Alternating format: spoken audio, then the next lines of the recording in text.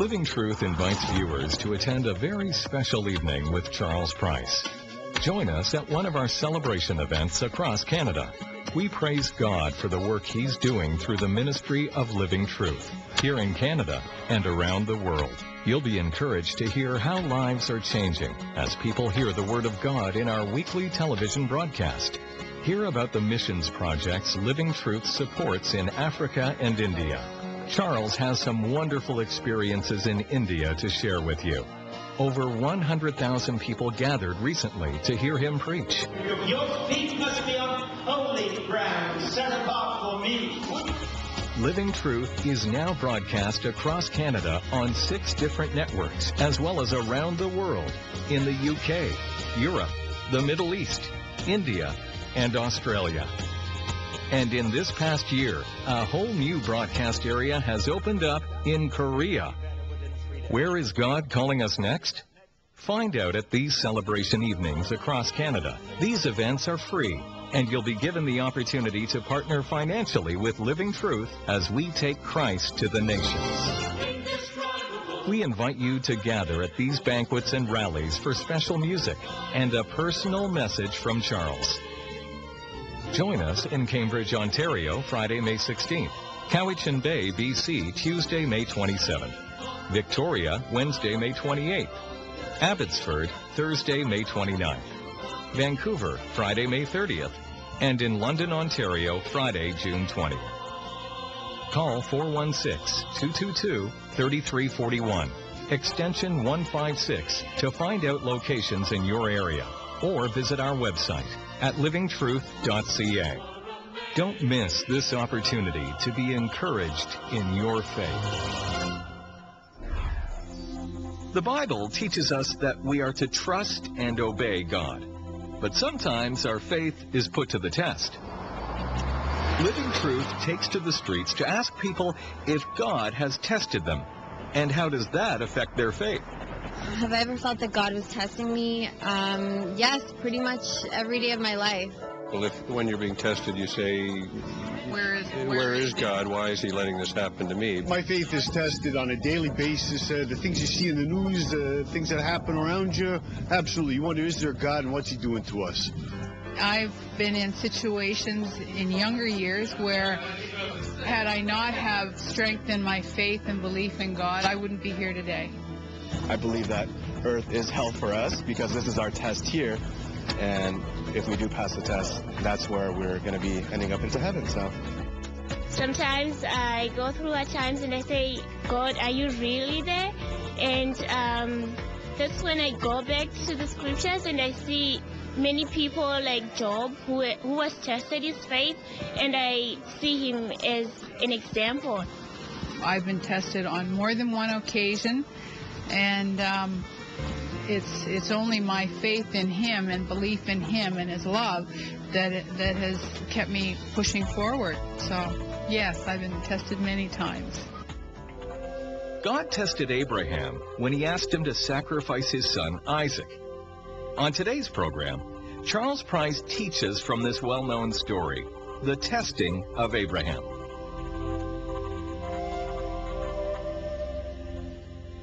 You got your Bible this morning. I'm going to read to you from Genesis in chapter 22. If you've been with us on previous weeks, you'll know we've been looking into this story of Abraham and learning a lot of the lessons that Abraham had to learn and that we have to learn. And we're going to look at one of the key issues in his life this morning. Let me read you from chapter 22 and verse 1, where it says, sometime later, God tested Abraham. He said to him, Abraham, here I am, he replied. Then God said, take your son, your only son Isaac, whom you love, and go to the region of Moriah, sacrifice him there as a burnt offering on one of the mountains I will tell you about. Early the next morning, Abraham got up and saddled his donkey. He took with him 2 of his servants and his son Isaac. When he had cut enough wood for the burnt offering, he set out for the place God had told him about. On the 3rd day, Abraham looked up and saw the place in the distance.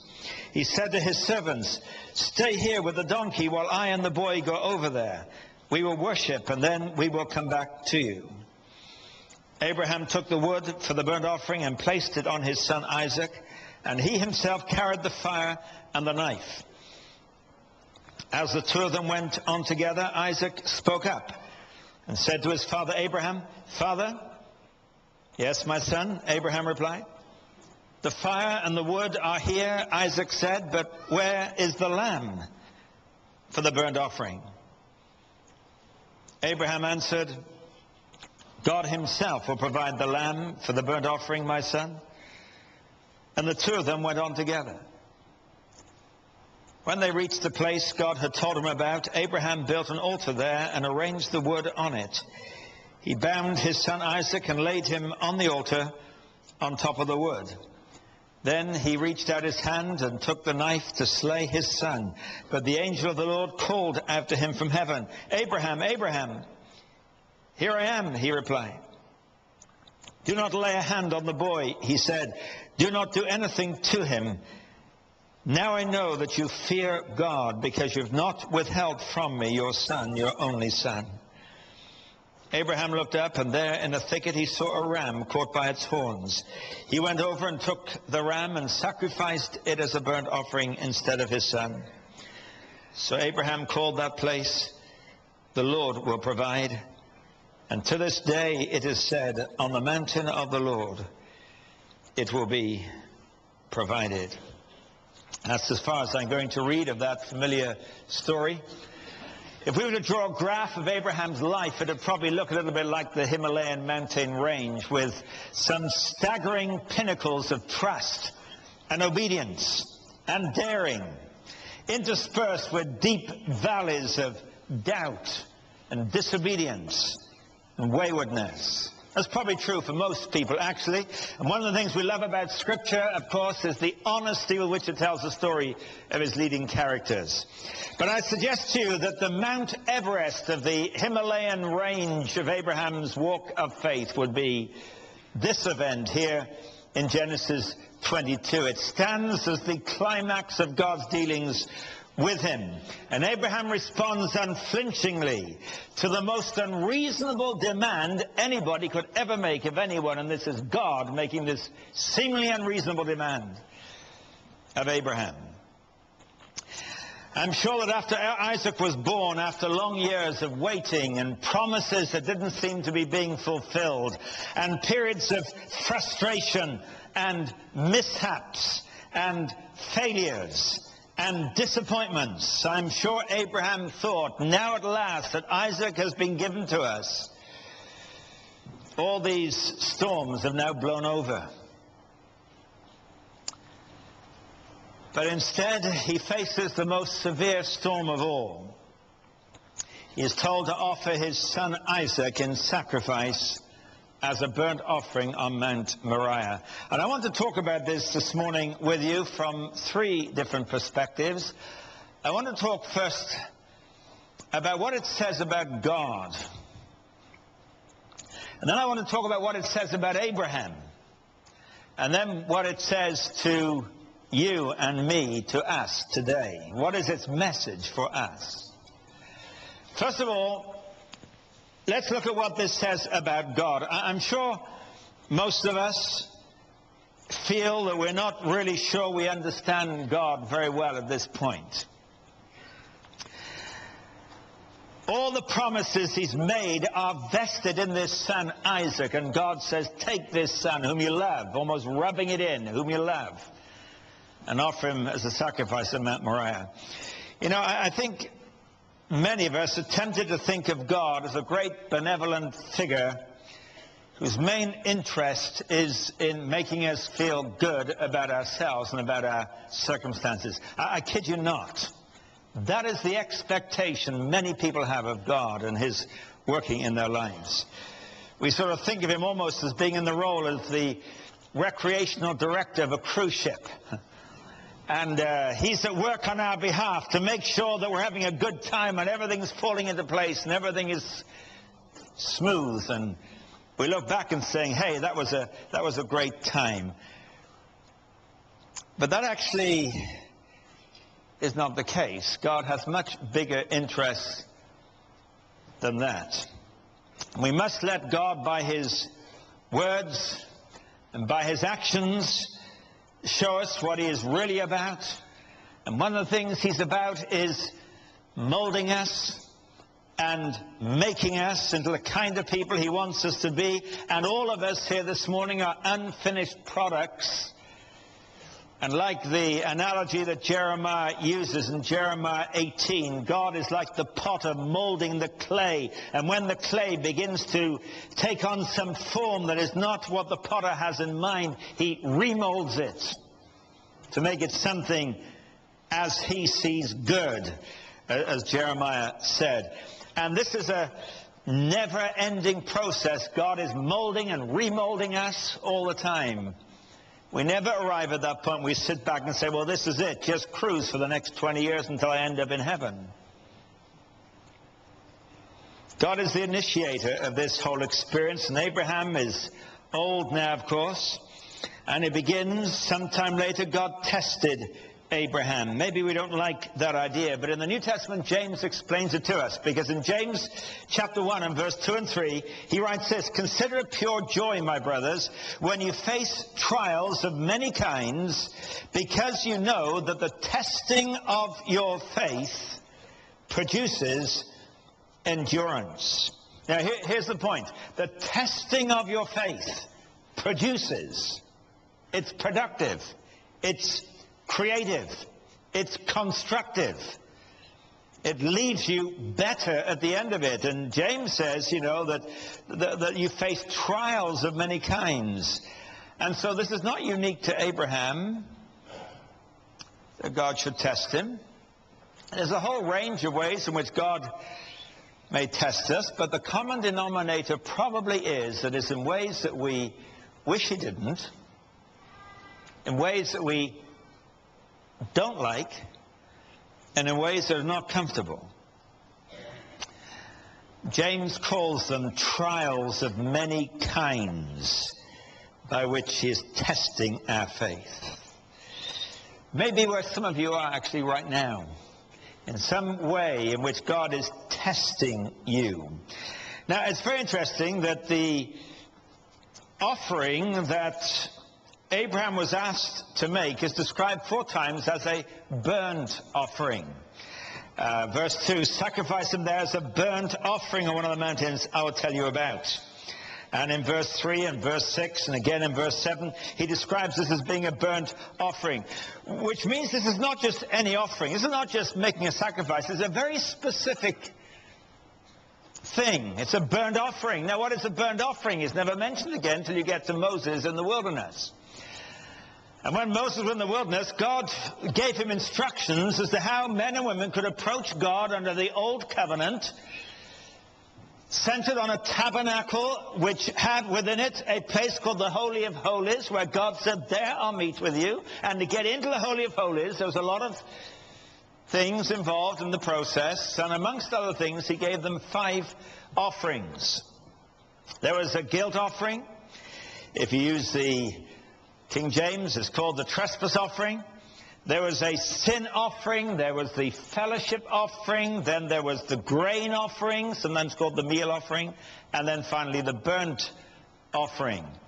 Now, this book of Genesis we call the first book of Moses, and so it's likely that the writer is looking now from the vantage point of Moses' time, looking back and saying, I understand exactly what this offering is. It's a burnt offering. I know exactly what that is, because God has instituted to us a series of offerings, the final climax of which is the burnt offering.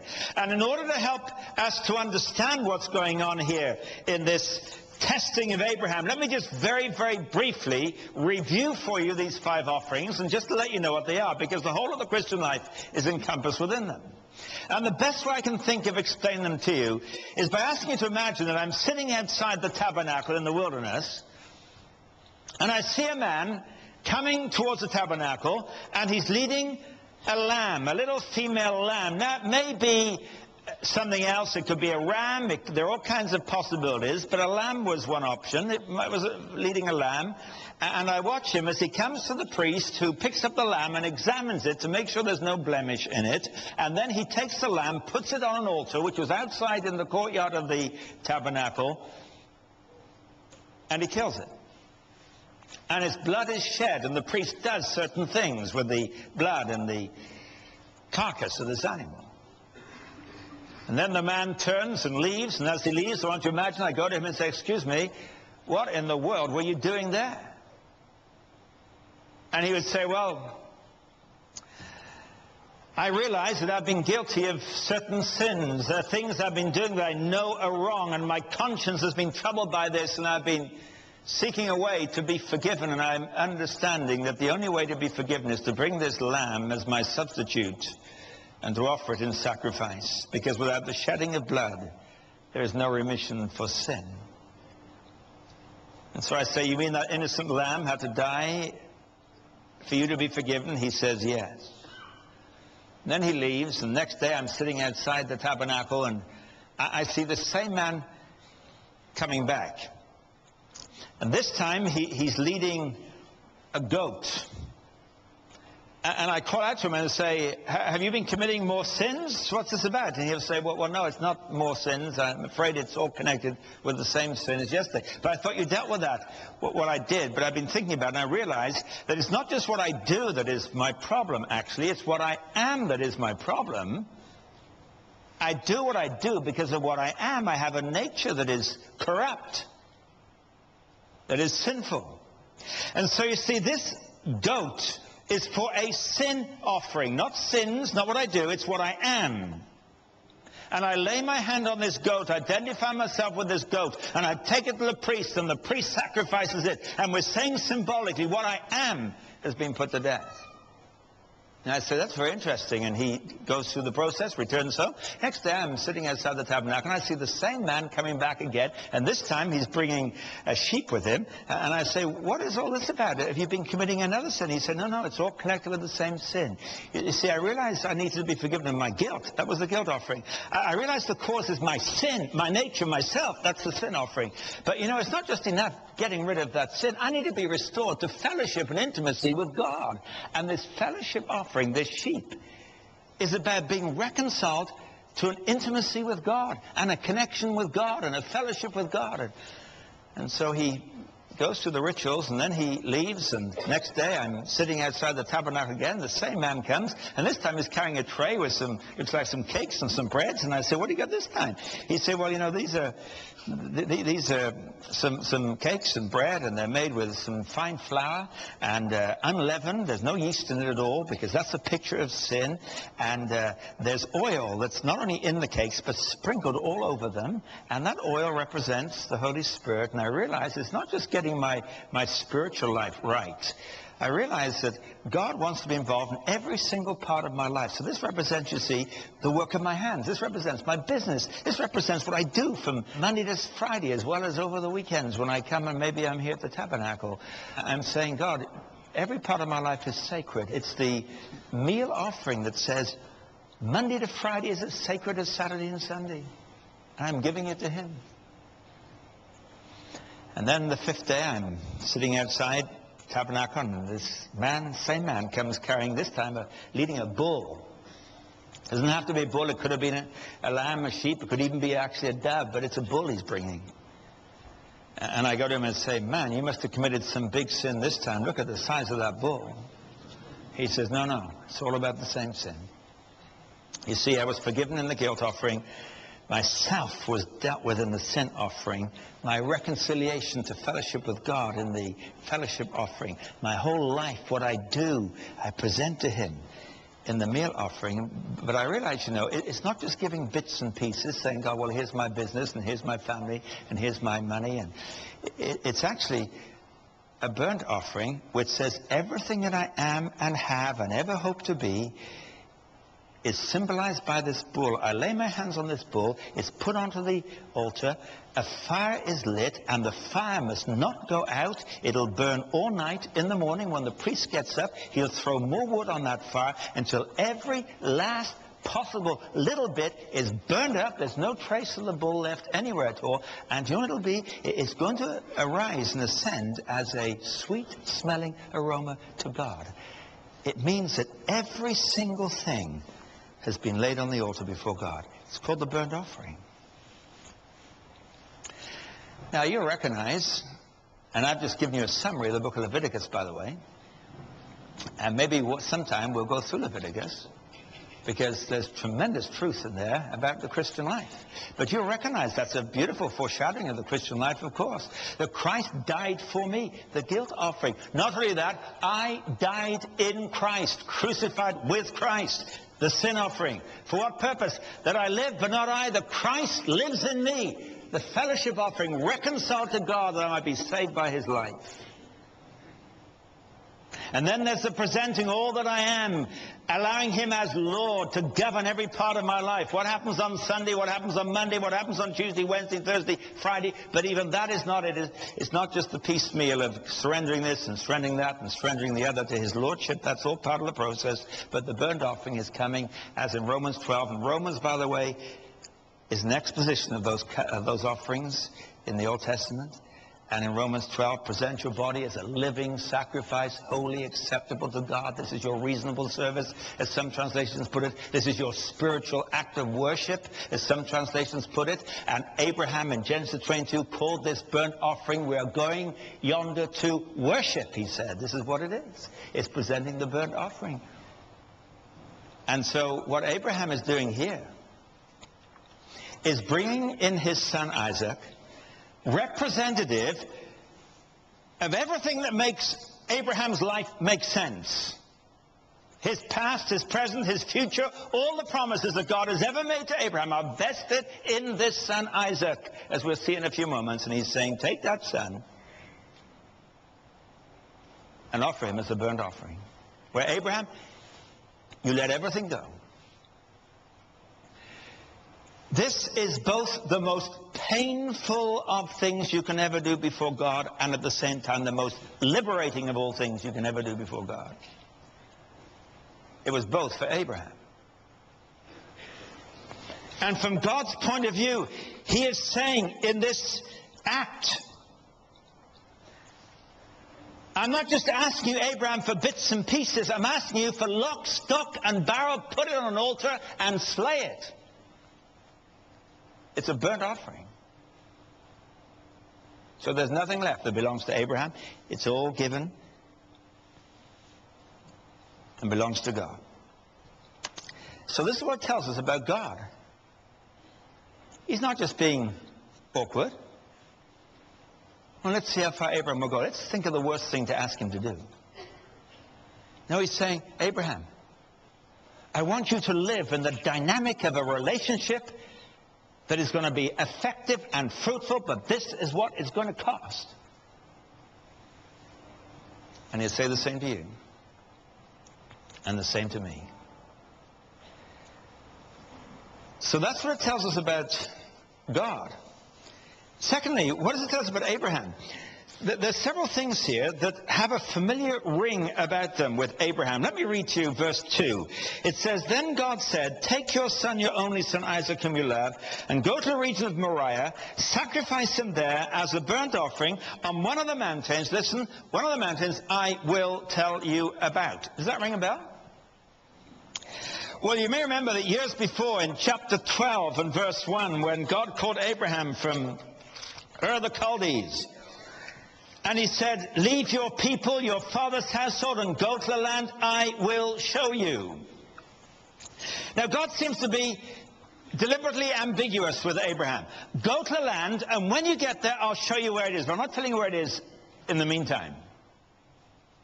Abraham, go to Mount Moriah, and I'm not going to tell you which mountain. There's a range of mountains on Moriah.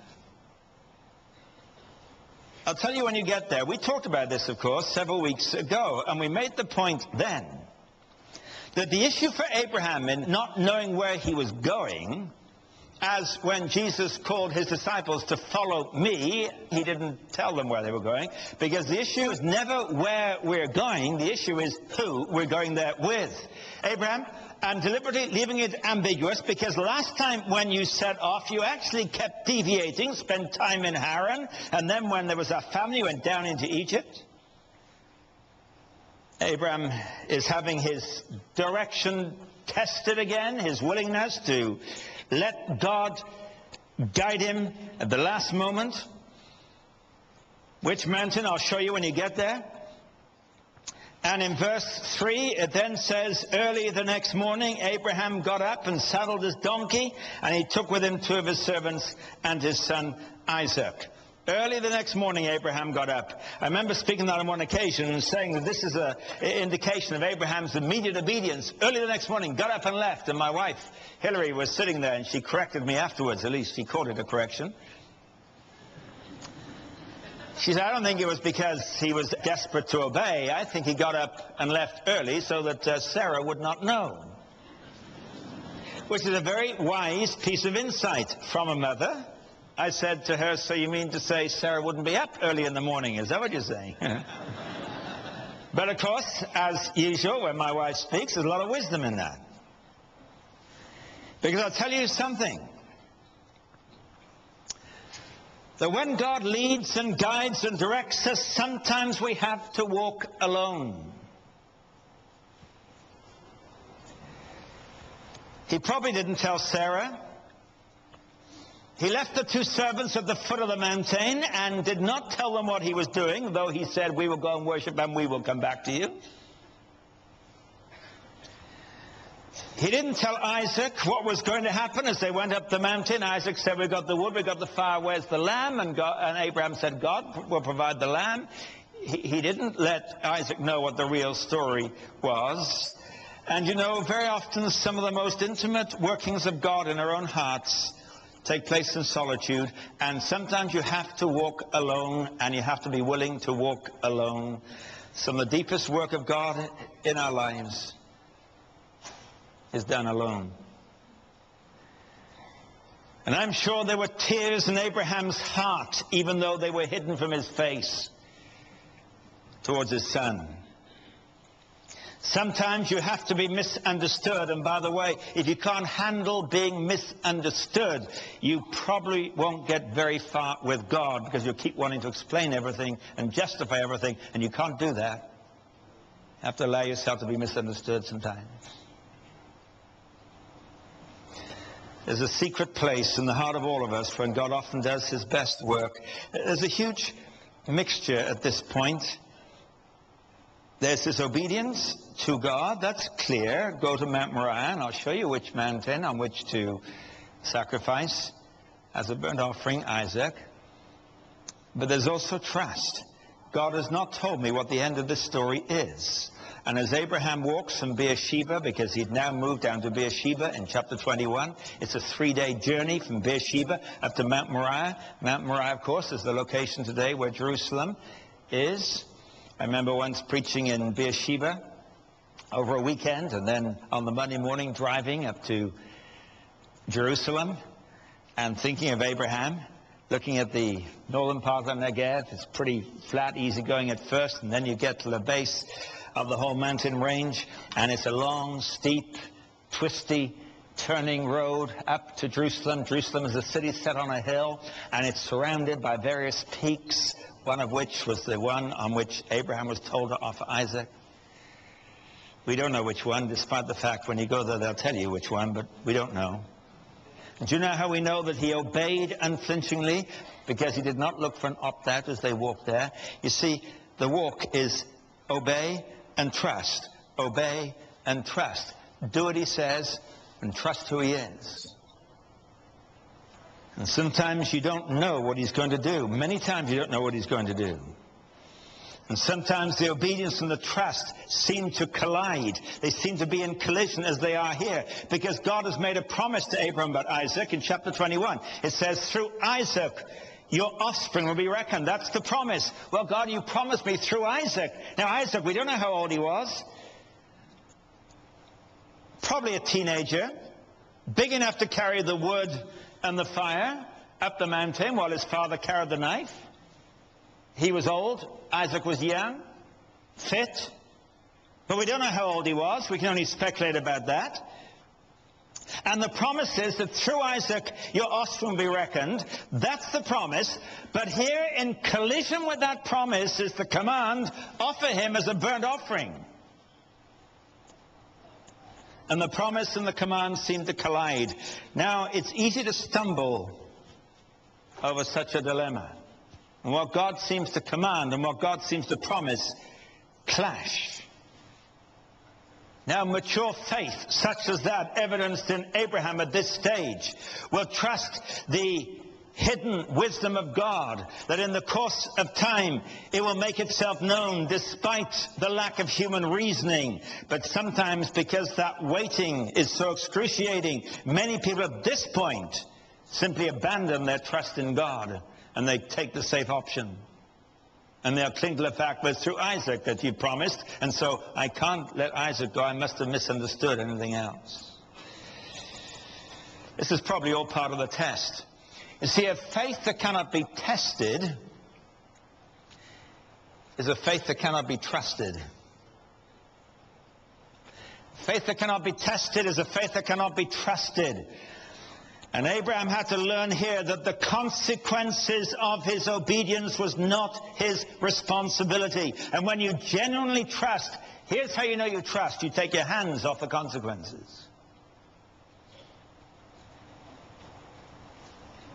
Did Abraham expect that all of this would be called off at the last moment? I don't know. But he did expect that something would happen. There are three options that we know about that Abraham had thought about. One option was in chapter 22, verse 5, when they got to the mountain, he said to his servants, "Stay here with the donkey while I and the boy go over there. We will worship, then we will come back to you." Now, that's a statement of faith by Abraham. We will come back to you. Plural, both of us. Now, how he was expecting to bring his son back, he doesn't say, but that was one thing that he thought, well, whatever's going to happen here, I know that Isaac will come back with me. Second option was that, verse 7, as they were going up the mountain, Isaac spoke and said to his father, "The fire and the wood are here," Isaac said, "but where is the lamb for the burnt offering?" Abraham answered, "God himself will provide the lamb for the burnt offering, my son." And the two of them, it says, went on together. And I'm sure in the silence of their walking up the hillside, Abraham thought, God will provide the lamb, but where, what, how, when? I have no idea. It's not my responsibility. God, I'm scared to death. But I'm going to trust you. And the third option was one which we find in the book of Hebrews, where it speaks about this in Hebrews 11 verse 19, where the writer of the Hebrews says that Abraham reasoned that God could raise Isaac from the dead. The final resort, Abraham reasoned, was that the knife will actually go into Isaac and he will die, and I will light the fire and I'll burn him all up, as a burnt offering is supposed to be. But God will raise him from the dead. Abraham didn't know what would happen. All these options ran through his mind. He just knew this: you obey and you trust. You obey and you trust. Trust and obey. But there's no other way. Remember that song? To be happy in Jesus, but trust and obey. Easy to sing. But we have to live it on Monday mornings too. And do you remember how that when they got up to the mountain and they made the altar together, Isaac helping him? I don't know whether Abraham made this in some kind of game. I don't know whether it was fun to build the altar or what Isaac was thinking. And then bound him, we'll comment on this in a moment, and lay him on the altar, took the knife and was ready to slay him, having drawn the knife out of his sheath, and God intervened. Abraham wasn't faking it. He was intent to go all the way. And God said, "Do not lay a hand on the boy. Now I know that you fear God." By the way, we won't talk about that, but that's the first time it speaks of the fear of God. If you want to know what the fear of God is, you have to read this story. Now I know that you fear God. But the third thing, what it tells us about God, what it tells us about Abraham, what does it tell us about ourselves? You see, James tells us that this has something to do with us. When the verse I read earlier, James 1, 2, and 3, "Consider it pure joy, my brothers, whenever you face trials of many kinds, because you know the testing of your faith produces endurance." He's saying, you've got to understand, your faith is going to be tested to produce something better. And I suggest there are three things here that Abraham went through that you and I have to go through. The first thing I suggest to you is that he was letting his possessions go. Isaac was his most treasured possession. A.W. Tozer says that Isaac may have become an idol to Abraham. He was born in Abraham's old age. After years of promise, and the boy Isaac represented everything sacred to his father's heart. All the purposes that God had declared about Abraham's seed would come through Isaac. God's purposes for a nation that would be a source of blessing the world would come through Isaac. The Messiah, the seed, singular, of Abraham, Christ, would come through Isaac. And recognizing that all that God had promised and all that his life had been about, all that his journey from Ur of the Chaldeans had been about, all that his struggles had been about, was that Isaac would be the means by which everything is going to be channeled and fulfilled. And his love for Isaac grew. In fact, when God called him to offer Isaac, he said specifically, take your son, your only son Isaac, whom you love. Well, of course, every father loves his child. But maybe there's something, as Tozer suggests, more significant about this, that Isaac has become the primary object of your love, Abraham. And I quote from Tozer, he says, God stepped in to save both father and son from an uncleansed love. You know, when something that's given to us by God becomes a substitute for God, it becomes a hindrance, not a blessing. And very often that can happen. Something given by God becomes a substitute for God. And it is that to which we look instead of God. It is that in which we place our trust instead of God. It's that which is the focus of our hope instead of God. And maybe this is Abraham wrapped up in his son Isaac. The second thing maybe from this is that we have to let our children go. I don't mean that we would ever say, I'd be willing for my son or daughter to be offered in some kind of sacrifice. Of course, this is a unique situation here. And none of us, for any reason, would think that way. But I want to suggest to you that he let Isaac go here in a way which I think is very important. In the last couple of days, I've been trying to get into Isaac's skin and ask, what was it like for Isaac? And I suddenly clicked something here which I want to share with you. Isaac trusted his father. And he trusted his father's God. That's evident when he asked the question, where is the lamb for the burnt offering? And his father Abraham answered, God will provide a lamb. Isaac trusted his father's statement, and he trusted his father's statement about God. God will provide the lamb, because there are no more questions after that. Okay, Dad? I trust you. And they built the altar together. What kind of dialogue went between them as they were building the altar, I don't know. But the time came when Abraham probably came up behind Isaac and he put his arm around Isaac. That's a nice gesture any father might do with his son. And Isaac probably felt very secure in the arm of his father. And then with his other hand, Abraham produced a rope and began to wrap the rope around his son. And Isaac probably still thought, well, Dad, I'm not quite sure what you're doing. But I trust you. There was no panic. Isaac, presumably, was stronger than Abraham at this point in his life. He was faster than Abraham. He could have wriggled out of any situation and run away. Of course he could have done, but he trusted his father. I mean, this is his dad. He's played with me since I was a kid.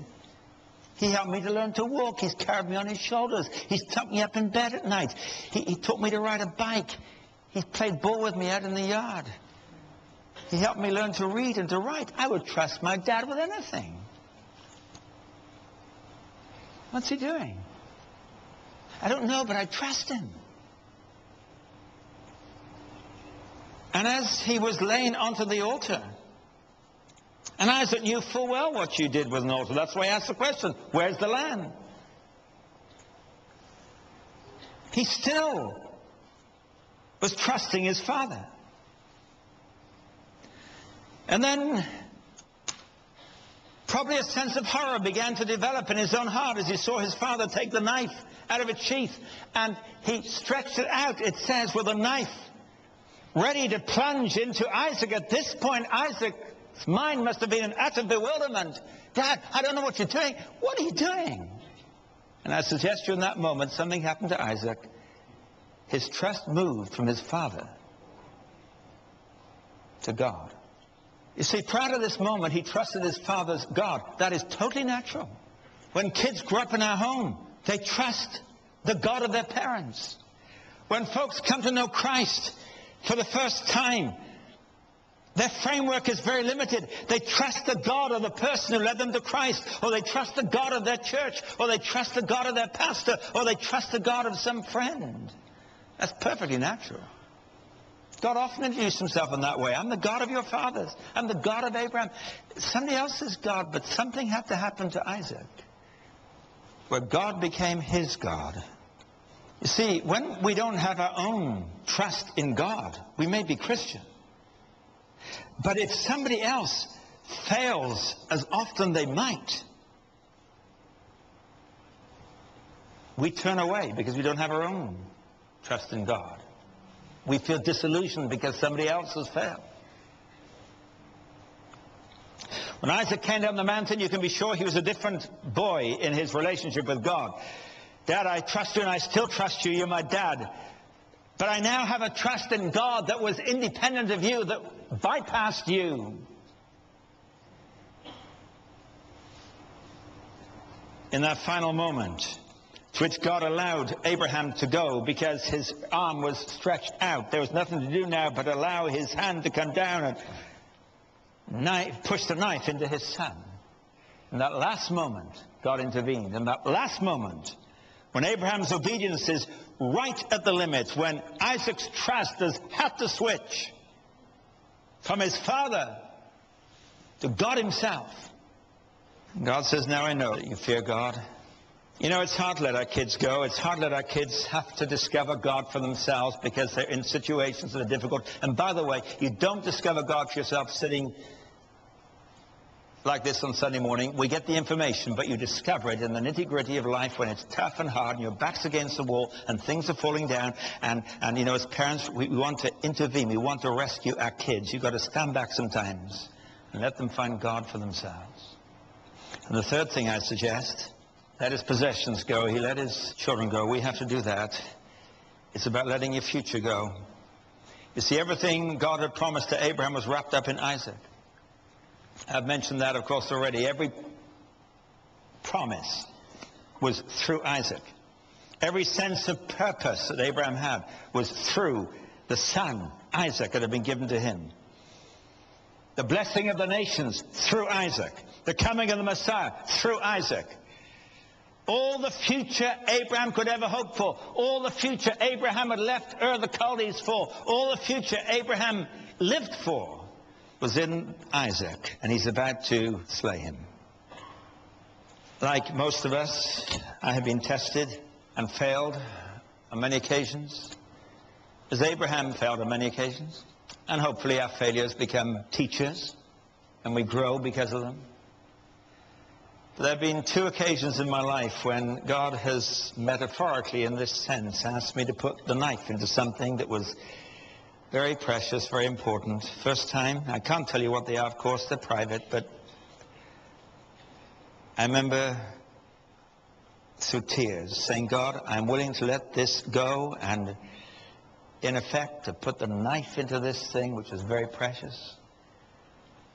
And in that instance, almost with a knife in my hand, God intervened and said, stop.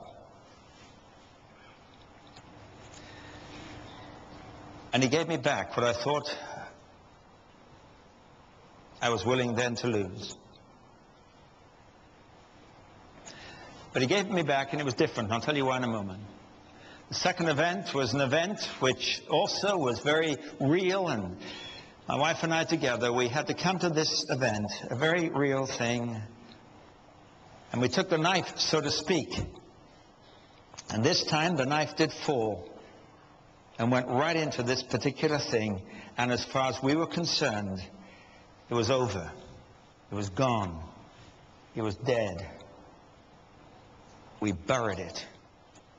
We mourned it. And then, as the writer of Hebrews says, God actually raised it from the dead. And he gave it us back. But here's the difference on both occasions. When he gave it us back, it wasn't ours anymore. It was God's.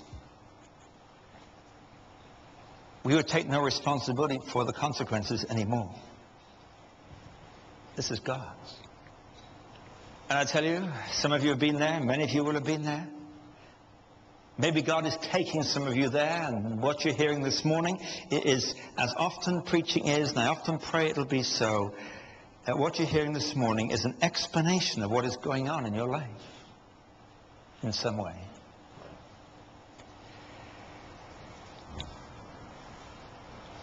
And the climax of the story comes when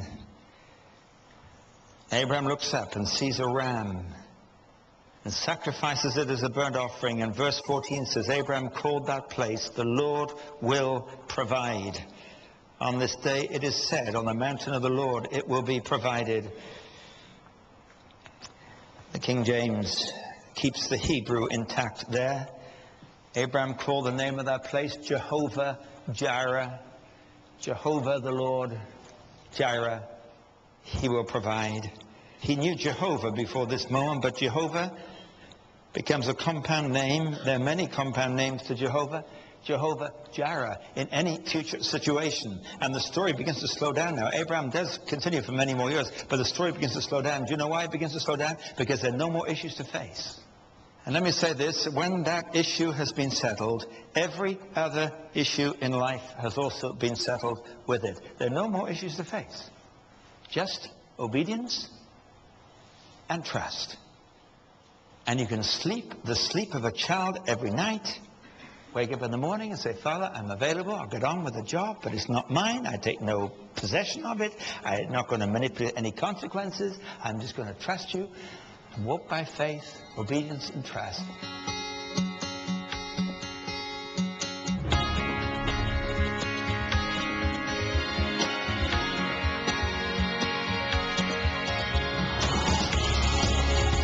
Join us next week for another topic from the series Abraham, Living by Faith on a Rocky Road.